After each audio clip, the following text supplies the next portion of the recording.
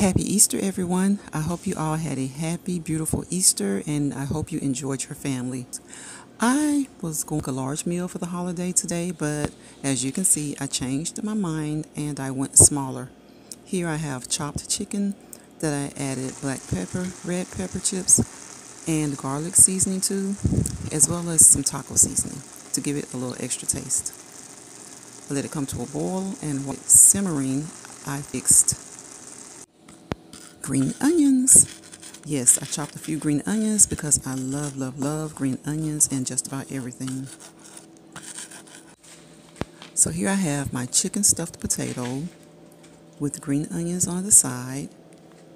I'm also going to add shredded cheese, bacon bits, top it with the green onions, and I'm going to top it with ranch dressing. I know most people like sour cream on their baked potatoes. I do too, but I prefer ranch dressing.